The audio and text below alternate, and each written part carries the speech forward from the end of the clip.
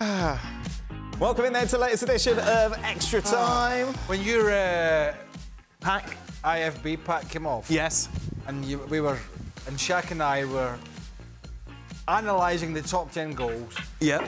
Yes. We were so involved in it, weren't we? Yes, that we were. You look like it's not going to work.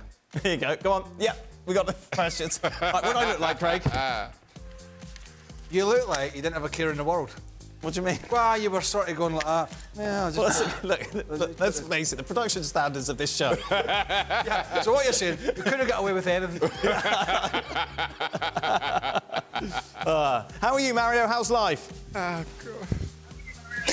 I'm very good, man. I'm listening to you guys. Oh man, you're just funny, you guys. I love it. That's a lovely apartment you've got. It's very nice, isn't it? Ah, thank you. Taking care of stuff. Yeah, it's those Chelsea millions. Is it time for Newcastle to get a next-level manager, Shaq? You're the mayor of Newcastle. It's... Be careful, you'll be in the paper. Yeah, no, it's... Listen, I've loved everything that Eddie Howe's done. I think he still deserves another shot at next season, but... This is not the most convincing presentation. Next season has to start really, really well. Who would you have come in?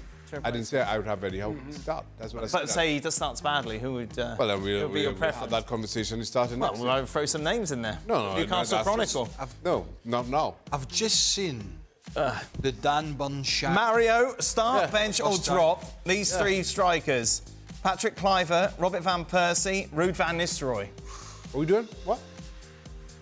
Oh, no. I will start Kluivert because playing with Kluivert when I came in the first team at Ajax was just incredible. I was just shocked, you know, like to have a player around me that was that good. I was like, wow. So as a young boy, I go for Kluivert. Then bench, oh my God, Nistelrooy and Van Persie. Okay, I will have to drop Van Persie and I will bench Van Nistelrooy. What's he doing? Gosh, he's dealing with a child today. I'm watching the Chelsea game. When playing in a high-intensity match like Liverpool against Manchester City yesterday, how difficult is it not to be caught up in the emotions and make a terrible tackle or make a silly mistake? When you're in like those old firm games, Celtic Rangers, you've got tens of thousands of fans, all the eyes are on you players. How do you stop yourself from making a mistake? What do you mean, making a mistake? Like, how conscious are you of these big games that are so important? That do you think about I think more. I think when you get in a scenario where if you start worrying too much about making a mistake rather than how you can affect the game in the other way, right? It's one of the reasons why a lot of clubs and players now employ player psychologists. We had them, the odd one back in the day, but we all sort of poo-pooed it. You know, psychologists said... What a surprise. Well, you know, you did back then, Shaq, didn't you? You didn't. You know, you went, oh, the psychologist is in, send somebody in, send some mug. But, you know, a lot of the clubs employ them now because the pressure is on players, so you start thinking about, you know... I prefer to phrase it one way. You think about how I'm going to affect the game in a positive manner. Because if you start worrying about making mistakes and what might happen, you're already going onto the field on the back foot. Okay. So, you know, it's very difficult. And is that something you were conscious of? Do you know, it depends how you're playing at the time. It's like everything else. When we talk about players these days that are getting paid whatever they're getting paid, it makes no difference if you're either playing well or you're not. And if you're a player who's going through a bad period, then you're more conscious of that when a big game comes up. If you're a player if you're a striker, for instance, that's scored, you know, 7 and 7 or 10 and 10, or you're a midfielder that's scoring goals and you're playing well, you're not even thinking about it. But if you're coming off a bad couple of games, take an example. Newcastle were on today. Kieran Trippier. Kieran Trippier, you could have went through months and months and barely found a mistake.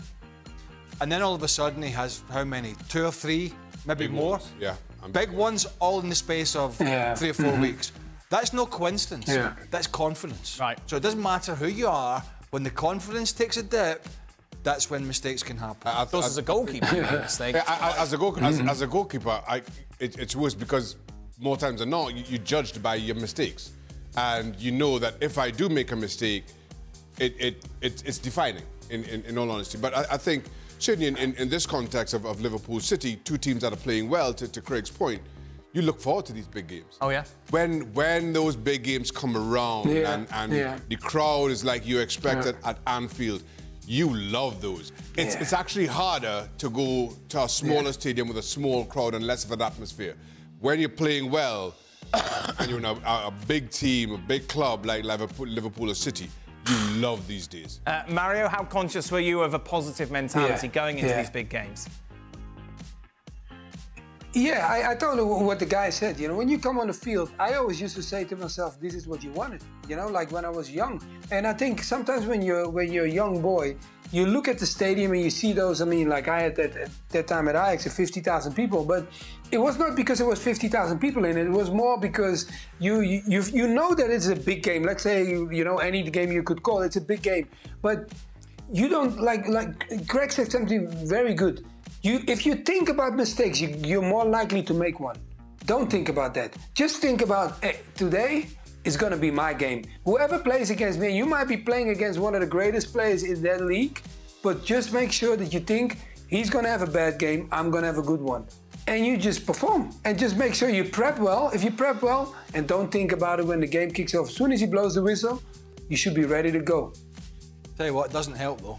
It don't help when you're walking up. You know, when we were playing in the Celtic Rangers games, particularly the ones at Ibrox, obviously we arrived in the bus. So you come off, you get a bunch of pelters, you get in the dressing rooms, into the stadium, you're done, right? At Celtic Park, it's changed now, but you used to park in it was an old school, right? And that old school was, I'm going to say, 100 to 150 yard walk to the main entrance at Celtic Park. And of course, when you go in there for a huge game with a crowd of 60,000 plus, there's already a few thousand there when you park the car. And walking up, you know, you talk about not thinking about making mistakes. You walk up, you have your bag and you whatever, and they'll be coming up to you. You better not get beat today. I mean, you know, the Scottish aggression. Your dad was at the game. Yeah. That was before I got out of the car. But they're coming up to you going, you know how important this is? You better not get beat today or you're going to get it. And all that, you're like that. Wow. Oh, my God. But that's how but that's how passionate they are. Of course. What was the World Cup like, Shane? Oh, I mean, well, obviously my experience was different, particularly for the first game. But to that point, the World Cup, in many respects, not that different from a lot of our World Cup qualifiers. You know, we'd go to these Central American countries, and there'd be flares going off. The crowds are mad passionate, and then you've got Dwight, myself, Russell Latapy, who've had some experience playing outside. Yeah. And nobody else, and you know, all the others playing locally or in lower leagues around the world. And those were the games that, Dwight, myself and Russell were very conscious of it. Those were the days that we had to walk taller. Sure. That we had to show that we are loving everything about this, about the flares going off and how crazy it can be, because the minute we start to wither, everybody else around us is just going to fall.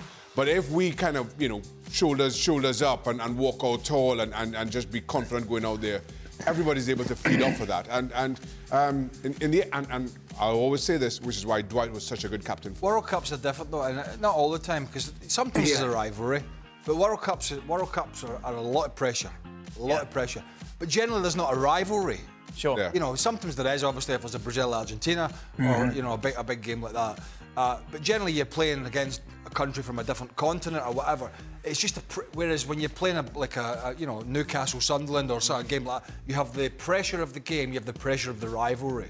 So it's kind of different, I suppose. But everybody handles it in different ways. You know, it's just you can either handle it or you can't. Which team from your times come close to what Almeria has done this season? Almeria, of course, haven't won a game so far this campaign. No side in the history of La Liga have ever gone through the whole year without winning. Well, Derby County. Yeah. I wasn't there. You weren't there? It was 3 or 4 years after I'd left when they got to the Premier League, and I think they amassed, I might be wrong in saying they amassed 20 points. in the end. Right. And I went back to, at the time, I was working for Setanta Sports, and we were doing an FA Cup game there at Pride Park, and some guy tried to jump on the gantry and he blamed me for the wretched season. Oh, I love it. Oh, brilliant. Which family member was that? Uncle Steve. That was that again. Why did they blame you? I don't know, it's almost like this was a... The guy just said to me this, he pointed at me and went, "This is all your fault." And I thought, I think this was 2007 or something like that. And I left there in 2003. Right. So I don't really know what I'd done in the 4-year period. Brilliant. Everywhere Craig goes, someone's blaming him for something. I get blamed for everything, Shaq. I noticed, Craig, I was blaming you for the TVs today. Mario, Virgil van Dijk has always played a big role in Liverpool. As a leader, how can he do to improve his national team, which has been struggling?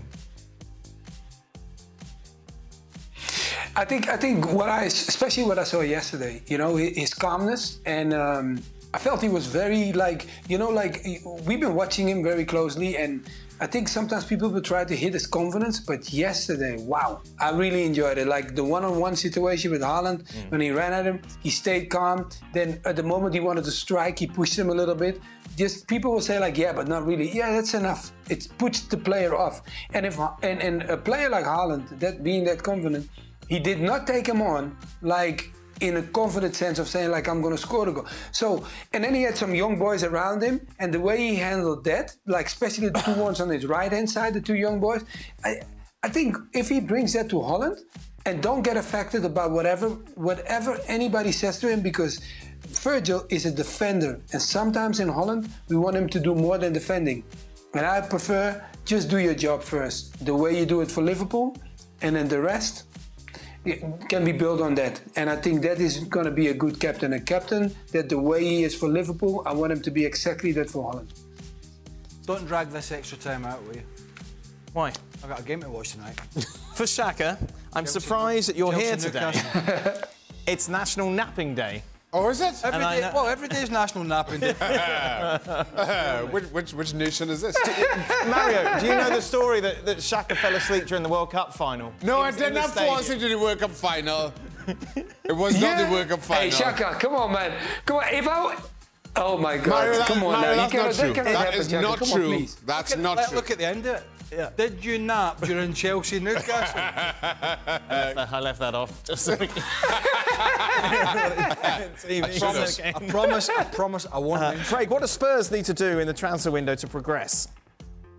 Well, obviously, the addition, although he didn't play, the additional Timo Werner was an added bonus for the front line. At the end of the year, obviously, they brought in Dragusin. Van de Ven's picked up another injury. Yeah. Great, he looks really good. I'm trying to think. Yeah. Sarr and Bissouma have been terrific. Goalie's been good. Yeah. Out and out centre forward. If Son gets injured, what they're going to do? Maybe another centre-half. Okay. Because the importance he puts on the centre-halves is a big strain. Romero and Van de Ven, because they're such an attacking team under Postecoglou. Yes. It's almost sent to those two. Right? You deal with it or you don't. And they've done pretty well. So there's a lot of pressure on the centre-half, so he needs to make sure he doesn't have a scenario that he's had this season, which is at one point playing 4 full-backs across the back line. You could add that to maybe another striker. They've got a good choice of front players. Yeah. And Richarlison had his moments. Yes. But you know, I don't think Postecoglou would believe that. But maybe he doesn't. Maybe he doesn't want a striker. Maybe he's going to say, I'm going to rotate. I would think another defender, another striker. Final question to you, Mario. How influential has Jordan Henderson been since joining Ajax? I think why he came there is to bring his experience and to help the younger boys. But what Holland now wants, you understand, and Ajax not, because Ajax thought about it when they brought him, but Holland wants to see the Henderson for 10 years ago. But I mean, like, you're asking a player that is, seasoned, he only needs to control the tempo, and they say, no, he needs to bring the ball forward and pass balls and dribble. So I think that the Ajax team is very, very, very unstable because they're very young. And I hope that the way he is, because mindset is very strong of him, I hope he can push them through and make them, because he already, when he came, he steadied the ship because he's part of that journey. And I hope he can keep doing that because then we can start seeing Ajax grow. Because at the moment, it's not looking really good there. Great stuff, Mario. Thank you very much. We will be back tomorrow, of course, to reflect on those two Champions Will the League TVs ties. be back tomorrow? Goodness me. Another Can't wait to find out. Hey, it's all right. I'm not in tomorrow. No. I'm tempted to come in just to find out about the TVs. Just as, yeah. Just to don't put correct. it at my door. By the way, you were very grumpy about it. Well, yeah, I was annoyed. Yeah, it's unprofessional. No, but then I got over it because... I'm over it. It's a job. But it's a job. I love it. The one thing... But ranting about it on here won't help, will it? Come on. What do you want me to do? Just crawl under a stone and not mention it? Somebody needs to get something done at this place. Yes, and I'm sure this will help. ESPN FC is back on your screens tomorrow to reflect on those two Champions League ties. Arsenal taking on Porto, and it's Barca-Napoli.